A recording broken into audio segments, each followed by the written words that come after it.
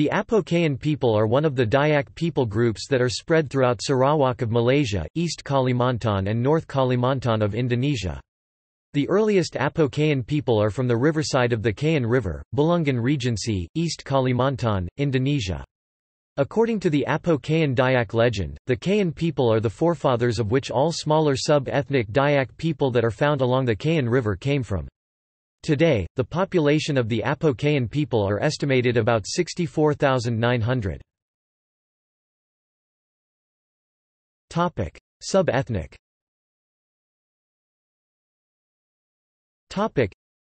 The Apo Kayan people group are divided into three sub-ethnic Dayak people, namely Kayan people Borneo, Kenya people, Bahau people. From the three sub-ethnic Dayak people group, they are further divided into 60 smaller sub-ethnic groups that are spread across 60 settlements that are located in Kalimantan and making them the smallest of the sub-ethnic group that still retain their family genealogy.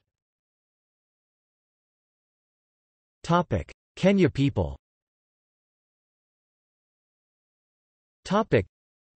The Kenya Dayak people comprises 24 smaller sub-ethnics.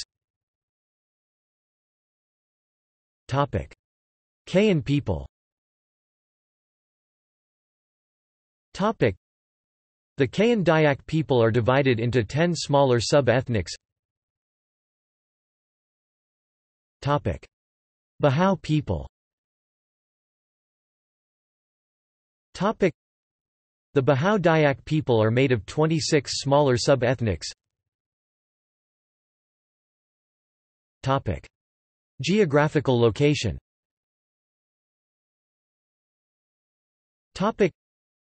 Geographically, the meaning of Apo Kayan can be understood as plateau that is located at the North Kalimantan-Sarawak boundary. Including Kayan Hulu District, Malinau Regency, North Kalimantan, Indonesia, this region has a height between 450 and 1,700 meters above sea levels. Culture.